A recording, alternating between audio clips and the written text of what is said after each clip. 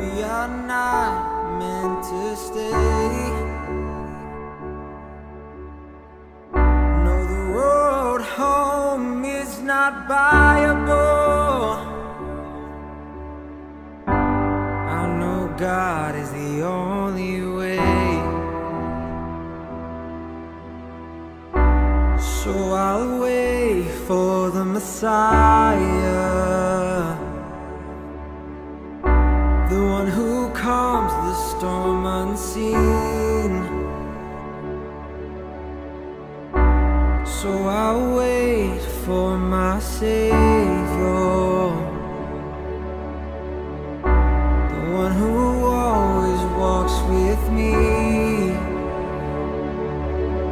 Oh, and I'll call upon my Lord, and to my King I will say, oh Lord, oh Lord, oh Lord, oh Lord, oh Lord, oh Lord, my God, my King will rescue me. Oh, and I'll long for the day when I see those gorgeous gates. But for now in this world we will stay and bring the lost to your name.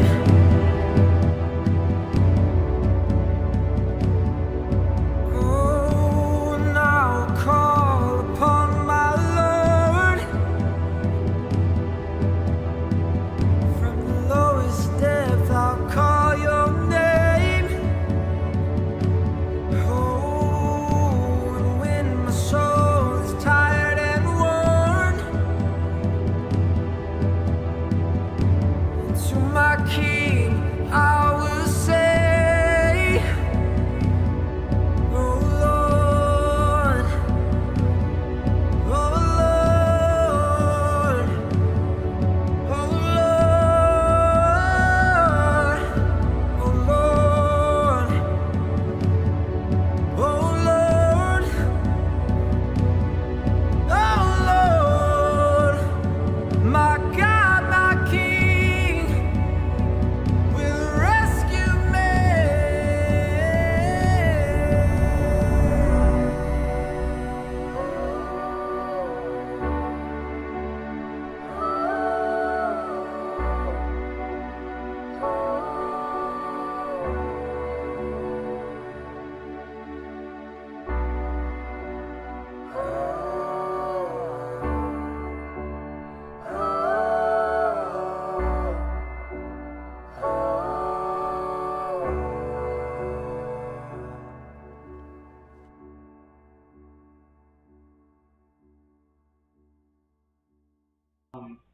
But yeah, so I ended up moving out from living with that girl, and I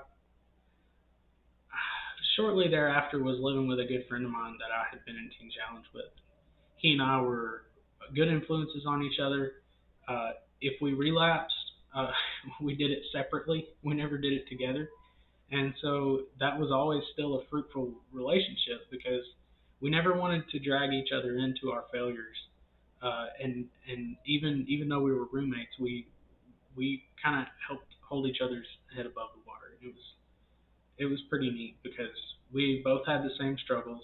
We both knew that, and we both knew when each other was falling, and we just stayed out of it uh, when the other one was struggling like that because we knew that we would fall with them too. And we're still really good friends today, and we talk about this stuff sometimes. But that was a good time in my life for a little while, and then you know, like any other good time in your life, it came to an end. I started relapsing again really bad, pretty regularly. Had a really good job. I say a pretty good job. uh, and I had kind of worked my way up a little bit at the place I was at, and I want to say I was pretty happy, I guess. But I was I was relapsing probably once every 2 to 3 months for a little while, and I still hadn't completely abandoned the idea that I could still hang out with my old friends and still be clean. And I just hadn't given that up yet. I hadn't given up a lot of things. I was always drinking. And I think I was still smoking at this time too, smoking cigarettes, smoking pot and stuff. But I I ended up failing a drug test at my job. There's a lot of things that happened in between some of these events, but uh, one of the biggest milestones that I'll just go ahead and skip to is that I failed a drug test at that job. And I had always been one of the best at every job I worked. I was, I would, I'd use work as an addiction just like anything else. I get stuck on trying to be the best at my job. And if you've worked with me, you probably don't recognize that because I was struggling with all my addiction and stuff at the same time. So I thought I was great, but I probably wasn't that great. But I I failed this drug test, and the policy at this job was that you had to go to a 6 or 8 week outpatient drug rehab program, and you had to complete it before you could come back to work. And my pride wouldn't let me just quit that job and go work somewhere else. I had to come back and somehow sort of make that right. So I wasn't I failed my drug test for smoking pot, and I wasn't honest with anybody. Um, even through the outpatient rehab program, I wasn't honest with anybody that I had actually been doing pills again, and that I was uh, really deep into it. Probably the most addicted that I had ever been, to the point that even my old friends knew I didn't I didn't value their relationship anymore, and I didn't care about hanging out with them. That the only reason I was coming around was because I wanted to get high, and and then and then I was going to be gone. And so it was a weird time because I had been clean at different times and kind of grew up a little bit. And I'm going back and I'm hanging out with some of these friends that had not grown up. They had stayed in it, and I thought I was better than them. I was really prideful, and looking back now, I'm like, how in the world I was doing the same thing they were? I was living the same life, but yeah, I had to I had to go to this program, and it's an outpatient program here in Cookville. Uh, was probably the most beneficial tool that I was ever involved in as far as getting clean.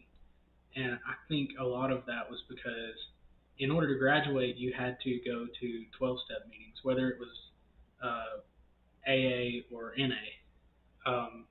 You had to go, and before you could graduate, you had to actually have a sponsor at one of those two organizations. So you had to be talking to somebody like every day.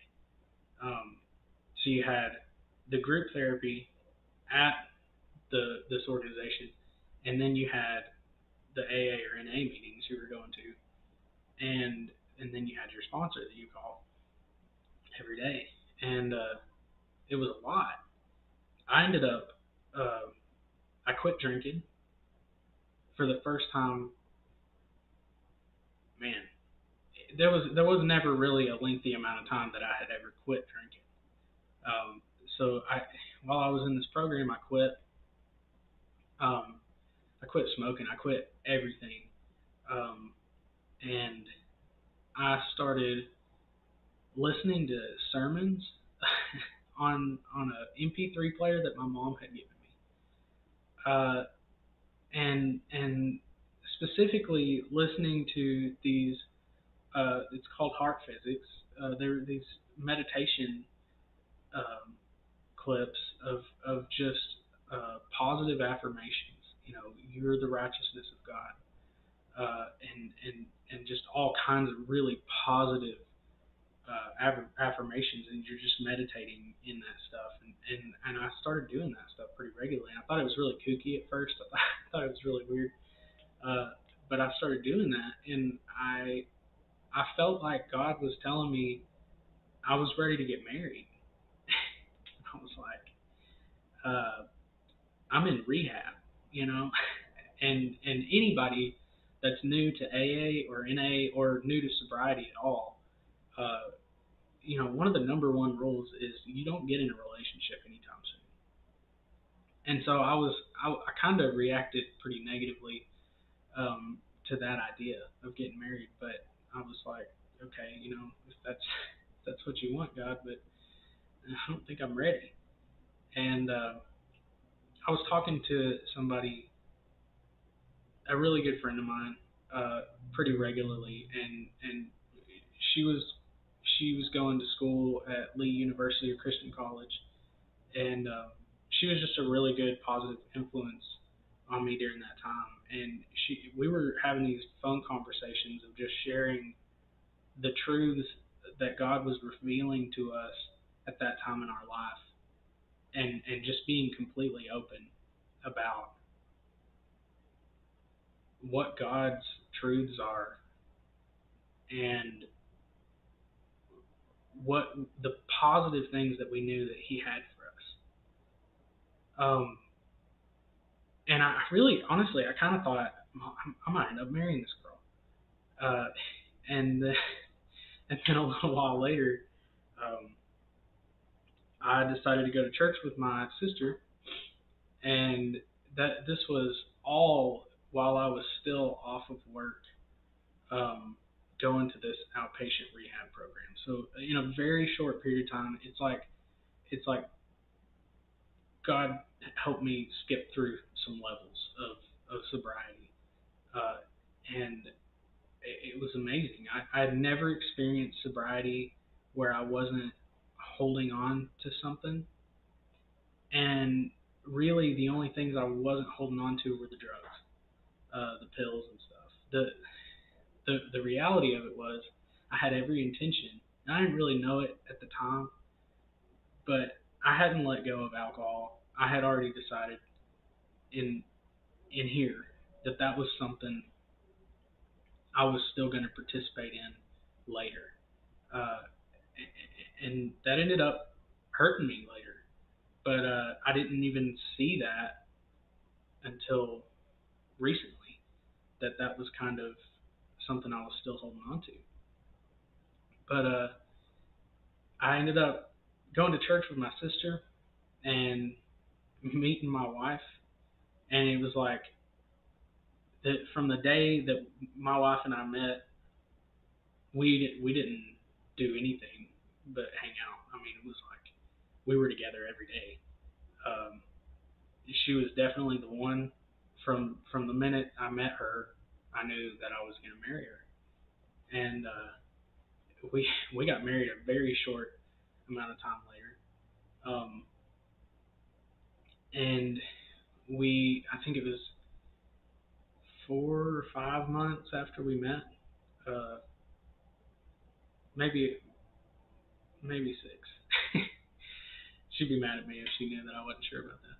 But we we got married, and somehow in that time frame, from graduating from that program to meeting my wife to getting married, started thinking that it was okay for me to start drinking again, and that yeah, I got this. I can handle drinking a little bit. And for a while, it was fine.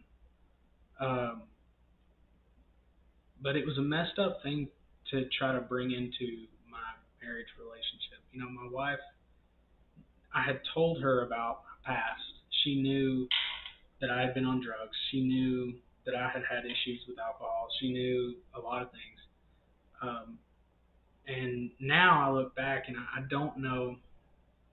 I don't know how the wife that I married then it can be the same wife that I'm married to now, because anyone that could live with me back then would not be able to stand me now, and vice versa. It's like you, I don't know how she's hung with me through all that, but I started drinking again. I started drinking heavily uh, because I wasn't going to do any drugs, and I wasn't doing any pills, and so when an addict gets on just alcohol, and for whatever reason you have a conscience against your other past addictions, um, you you hit the bottle pretty hard, and I hit it really hard. I was drinking all the time, and around the time my wife got pregnant with our first son, which was shortly after we were married, maybe 3 months, 4 months, um, we I decided that I was going to quit drinking and start talking to my sponsor again, just while she was pregnant, and so I quit drinking and started making some good changes in my life. Uh, I had hung out with some of my old friends for a little while, and I sort of cut that off for a little while again. Um,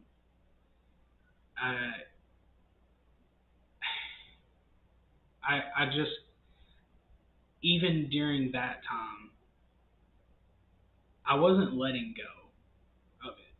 I was still, I still had all the intentions of drinking later.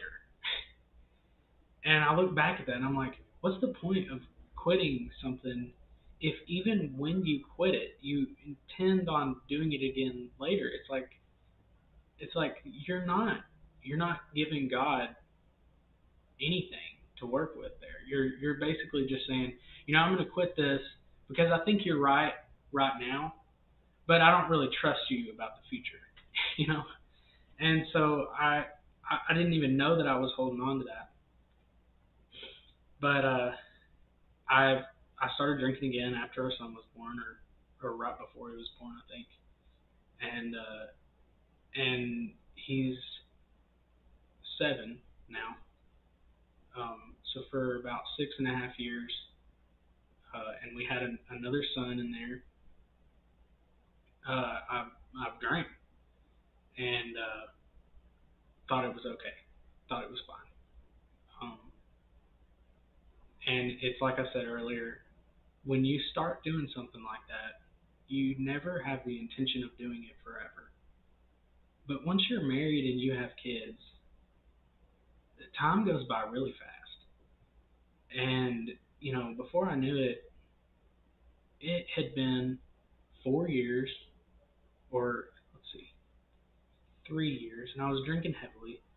Uh, I was still sort of okay with porn. I didn't know what it was doing to me. But every once in a while, I'd go back to that too. And it, it messed with my conscience. It made me to where, I wasn't actively, I would never have I would never have sought out a situation to be unfaithful to my wife. Um, but in the case about it was about 2 or 3 years after our son was born, our first son. Uh, I that situation literally came to my doorstep, and I didn't have the conscience or the will. Um, I just didn't have the heart to fight it because I was letting all these other things cloud my vision. I was relapsing. I was doing pills again, um, a little bit. I was hanging out with my old friends a little bit. I was doing a little bit of everything, and I was drinking a lot. And I had no idea what it was doing to me. Because from the outside, my life probably looked pretty good. Um, my my wife, she sort of knew that I had been unfaithful. She sort of accused me a little bit. She talked to me, confronted me a little bit about it, and I sort of brushed it off. It scared me enough to make me quit hanging out with my old friends. It scared me enough to um, get away from the situation that I was being unfaithful in, and it scared me enough to quit doing any kind of drugs. Um, but I wasn't free.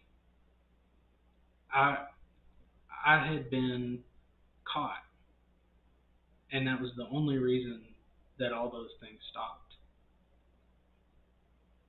And we went on for another 4 years, or another 3.5 years, um, before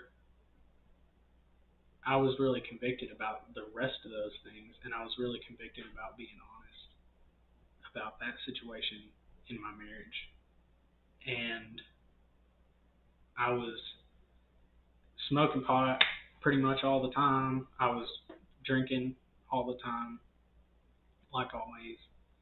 And I had two boys. Now we have three. Um, our third was just born about a week and a half ago. But I had two boys, and I was doing good. I have a good job. Everything's pretty good in life, but I wasn't really living. There's a whole aspect to life that we miss out on, that we can be doing pretty good. I feel like there's a lot of people who are believers and even non-believers who can relate to living life. It's like you're coasting. It's like you're a zombie. It's like you're in default mode. You kick into these like core values, and for me it was like God, beer, and guns. Like that kind of mentality. That like good. As long as I have my good like country boy type values, or as long as I have my um, you know my core values that I'm just operating out of, and they serve me pretty well for somebody who wants to live just a bored, boring, dull life. And man, like 6 months, 7 months ago, um, actually I should go back to March of 2020. Um, my my wife's aunt and uncle were murdered in their home, and they were really awesome people that we were very close to in March of 2020. And I've always had a hard time talking about that because it's not my situation, because it's not my immediate family. And I've always just had a difficult time even speaking towards that because that's her aunt and uncle. Um, that's someone else's parents. That's her father's sister. And I just had a heart for everyone in the family throughout that whole thing. And it really, really messed with the family pretty good. It hurt everybody a lot. They were shot in their home by some guy on drugs. You know, could have been me.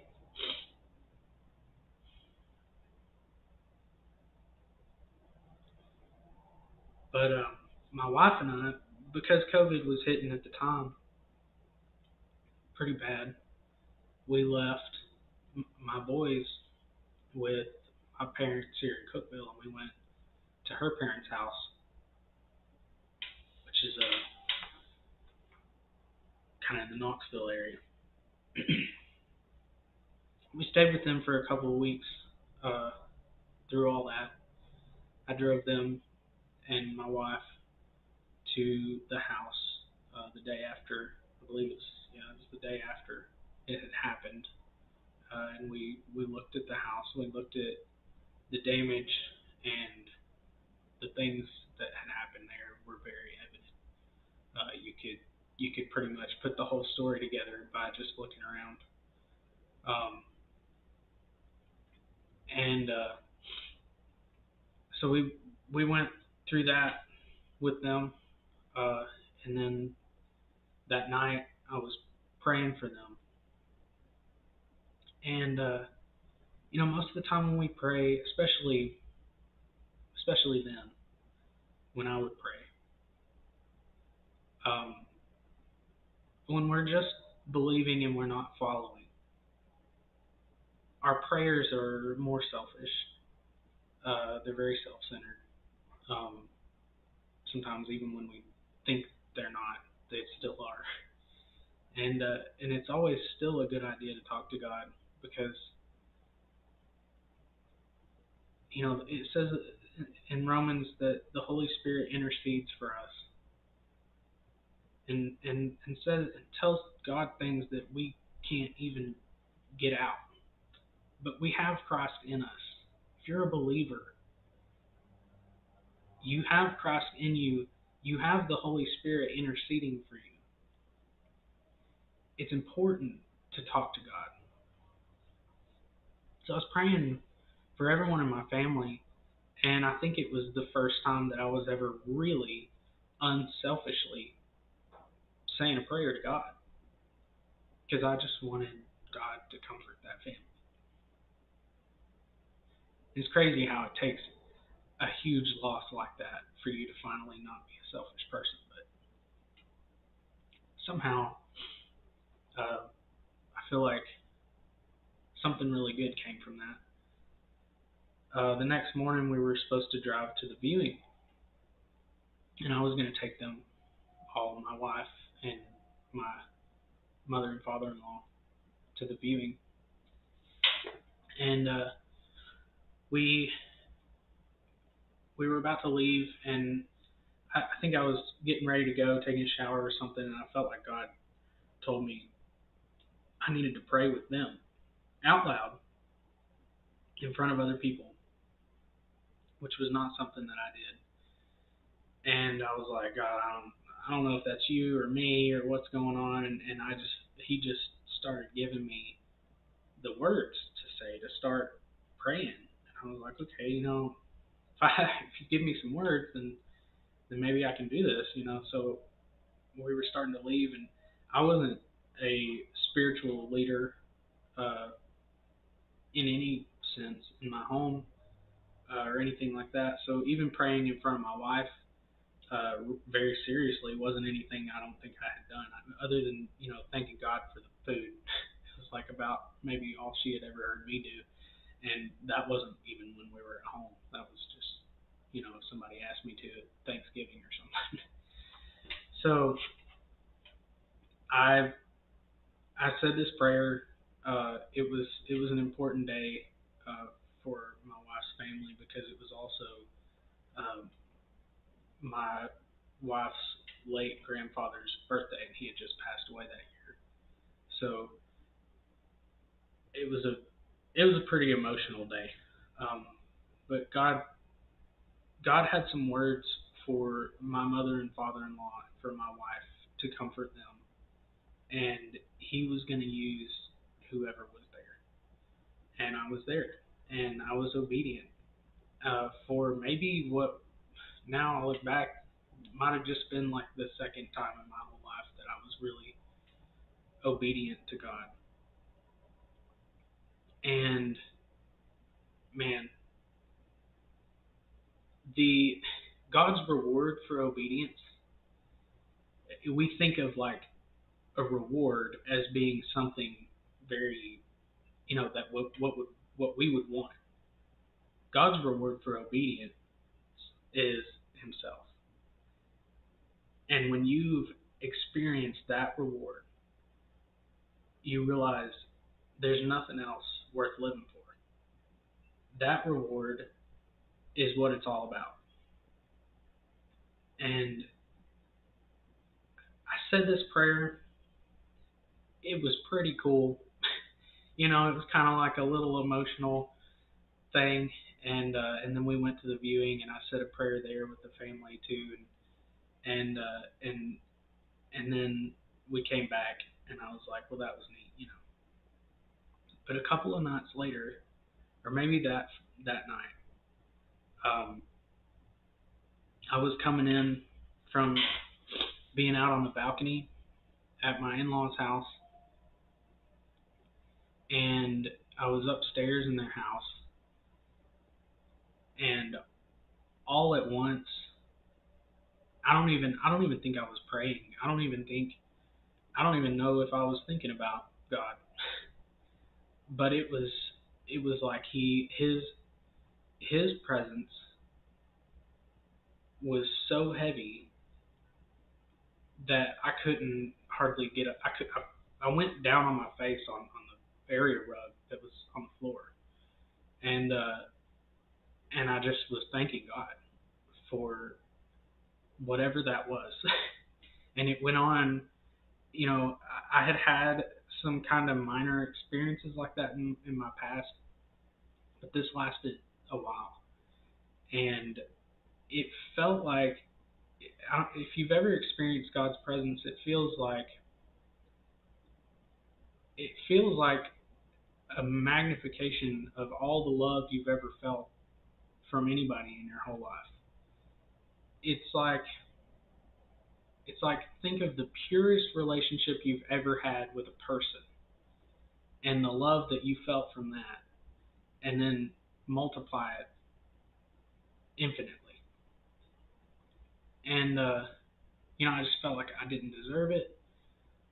Felt a lot of things, but mostly I just wanted. I remember asking God to just hold that, just keep that around for a minute, and He did. And I said a prayer for everybody in my family, everyone in my immediate family, everybody. I mean, I just went through the list. I was like, man, I felt like, sometimes when you pray, you feel like your prayers are just bouncing off the ceiling. But right then, I felt like God was right there in front of me, and it was the most amazing thing I've ever experienced.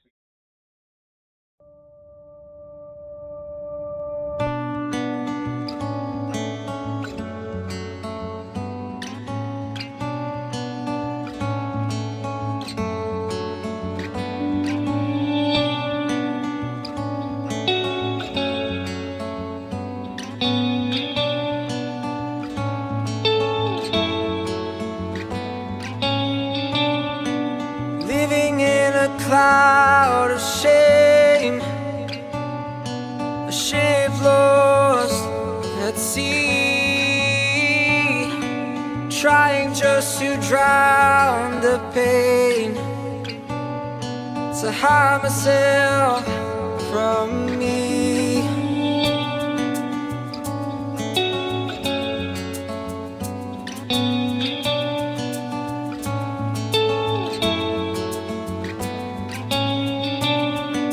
That was when I heard Him, like wind through the trees.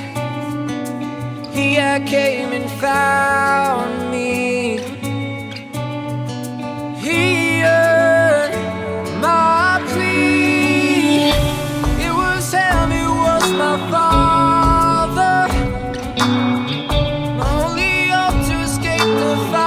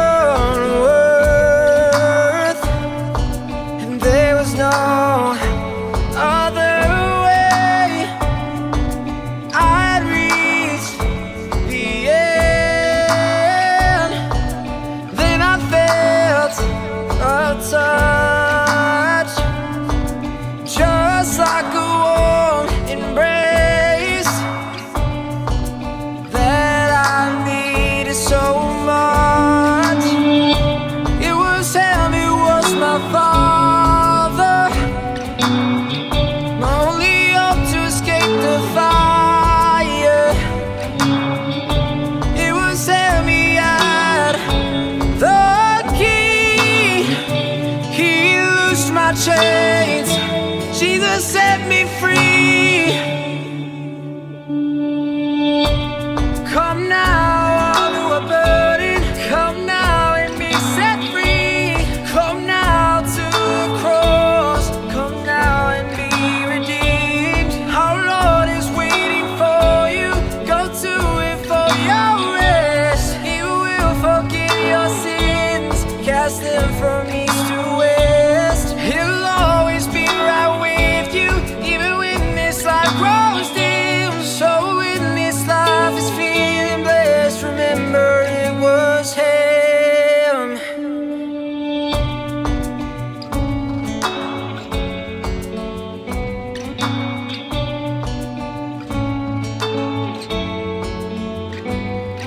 Oh, it is him, it is my Father, only of my one desire. It is him, he has the key.